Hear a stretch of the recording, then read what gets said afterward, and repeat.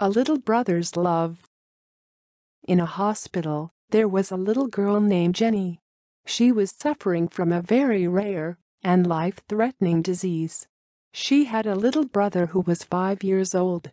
Her brother himself survived from the same disease miraculously, and he had developed the antibodies needed to combat that illness. To doctors it appeared that her only chance for recovery would be a blood transfusion from her 5-year-old brother because it contained an antibody which could save Jenny's life. The doctor asked the boy if he would agree to give blood for his sister. He was initially hesitant, but when the doctor explained to him that it was the only way to save his sister's life, he took a deep breath and said, "Yes, I will do it, if it saves Jenny's life."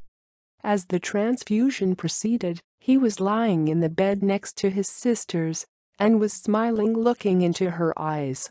The doctors were relieved seeing the color returning to Jenny's face. But when the procedure was finished, the plucky young boy suddenly became very serious and asked the doctor a question that he will never forget. "So, will I die right away?" The doctor looked at the innocent boy and thought to himself, the boy had thought that with his blood donation, he would be literally giving his life to save his sister's. The doctor reassured him immediately and clarified that of course he wasn't going to die. Later, the doctor was struck by the profound and pure love behind the little boy's misunderstanding.